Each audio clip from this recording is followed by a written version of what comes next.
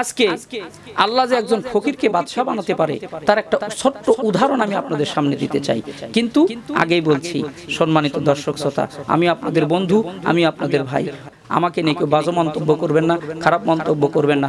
Just example, আমি শুধু আপনাদের বোঝানোর উদ্দেশ্যে এই কথাটা বলছি। এই গত কয়েকদিন আগে আমার এক বন্ধু, নাম হলো জীবন, ইন্ডিয়া, সে আমার ইউটিউবে আমাদের ইসলামিক ওয়াজ বগুড়া সে একজন সাবস্ক্রাইবার।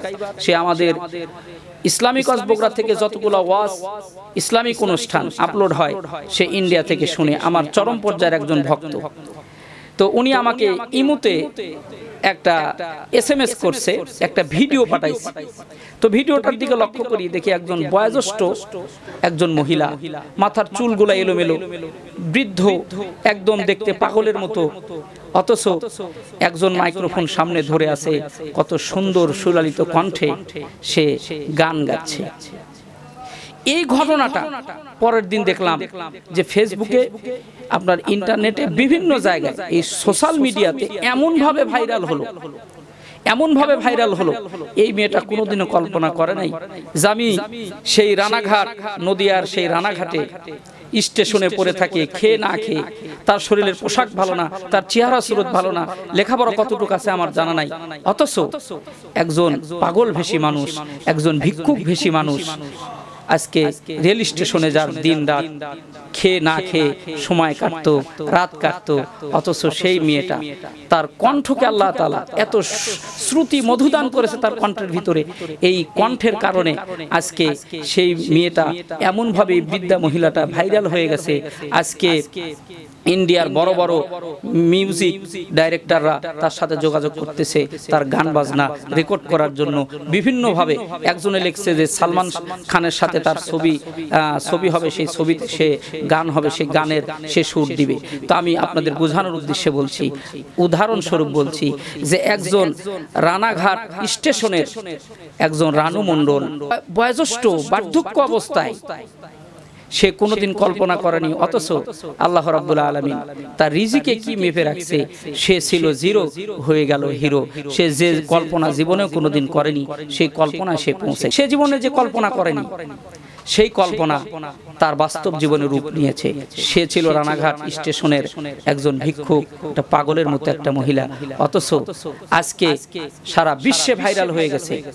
আমি ফেসবুকে আরেকটা পোস্ট আমি পড়েছি, সেই পোস্টে লেখা হয়েছে, আপনার রেশমি একজন মিউজিক ডাইরেক্টর, সে তার একটা ছবিতে তাকে গান গেয়ে নেবে, একটা গানের মজুরি দিয়েছে তাকে 15 লক্ষ টাকা। সাংবাদিকেরা জিজ্ঞাসা করছে, দিদি এই 15 লক্ষ টাকা আপনি কি করবেন?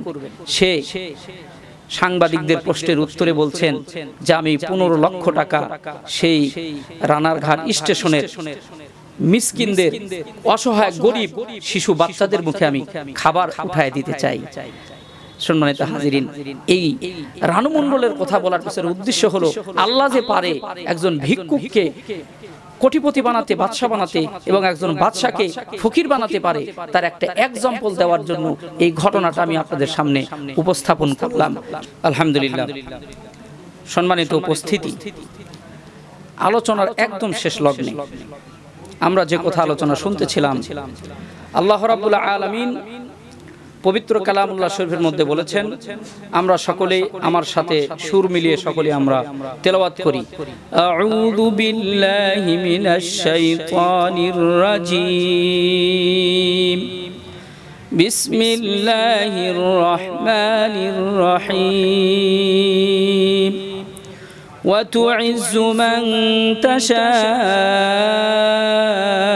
وتذل من تشاء وتذل من تشاء بيدك الخير وهو على كل شيء قدير। সম্মানিত উপস্থিতি, আল্লাহ রাব্বুল আলামিন বলেন, সম্মান দেওয়ার মালিক আমি আল্লাহ এবং সম্মান কেড়ে নেওয়ার মালিক আল্লাহ। শুধু তাই নয়, আমি সর্বময় ক্ষমতার অধিকারী আমি আল্লাহ। এই জন্য আমাদের কোনো অহংকার নাই, আমরা কিসের অহংকার করব? আল্লাহ রাব্বুল আলামিন বলেন, বান্দা তুমি কিসের অহংকার করো? আরে তোমাকে তো আমি আল্লাহ তাআলা সৃজন করেছি, সৃষ্টি করেছি মাত্র এক ফোঁটা নাপাক গান্ধা পানি থেকে। আল্লাহ রাব্বুল আলামিন সূরাতুদ দাহরের ভিতরে বলেন, হাল আতা আলাল ইনসানি হিনুম মিনাত দাহরি লাম ইয়াকুন শাইআম মাযকুরা ইন্না খালাকনাল ইনসানা মিন নুতফাতিন আমশাজ নাবতালিহি ফাজআলনাহু সামিআন বাসীরা।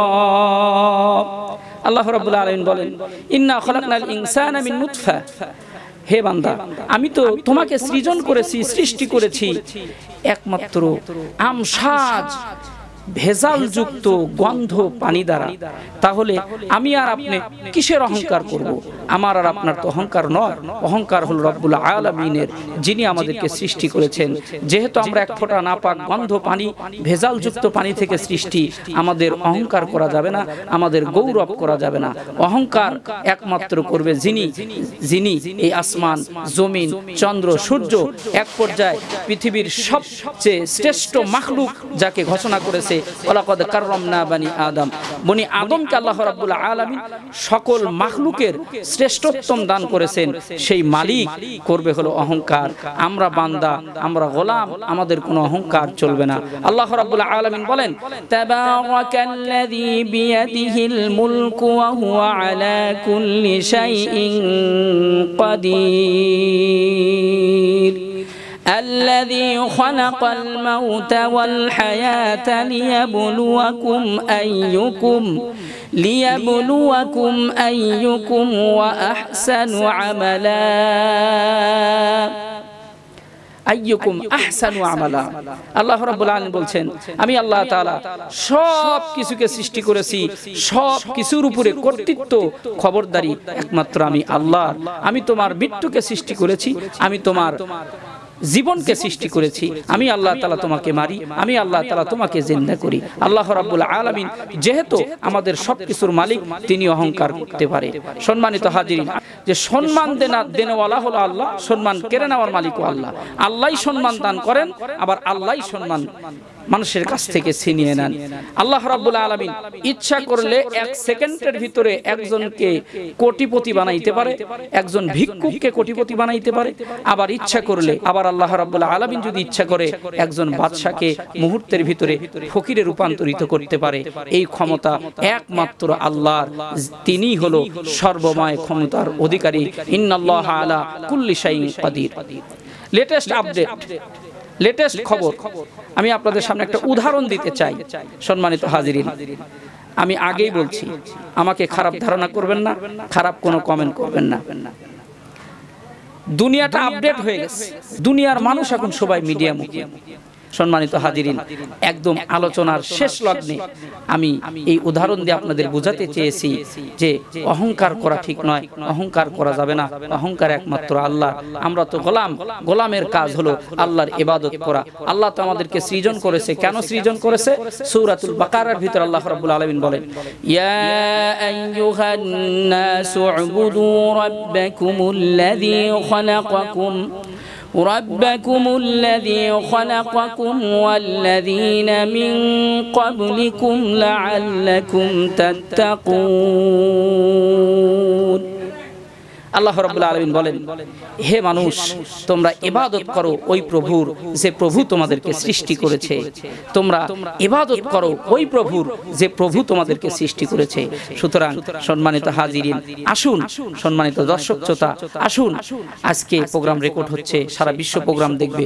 আমি এই মিডিয়ার মাধ্যমে পুরা বিশ্বের মুসলিমদেরকে বলবো, পুরা বিশ্বের মানব সম্প্রদায়কে বলবো, নিজেরা নিজের স্বধর্মের প্রতি আপনারা যত্নবান হন এবং যারা আমার মুসলিম ভাইয়েরা আছেন, মুসলিম ভাইদেরকে আমি বলতে চাই, আমার মুসলিম ভাইয়েরা আপনারা আসুন, আপনি গোলাম হয়ে মালিকের পূজা করেন, আল্লাহর পূজা করেন, আল্লাহর ইবাদত করেন। আল্লাহ আপনাকে সৃষ্টি করেছে ইবাদত করার জন্য, সুতরাং আপনি ইবাদত দিয়ে আপনার জিন্দেগিকে আপনি সাজান। আল্লাহ তাআলা ইবাদতের বিনিময়ে জান্নাত দিয়ে আপনার জীবনকে সুন্দর করে দিবে।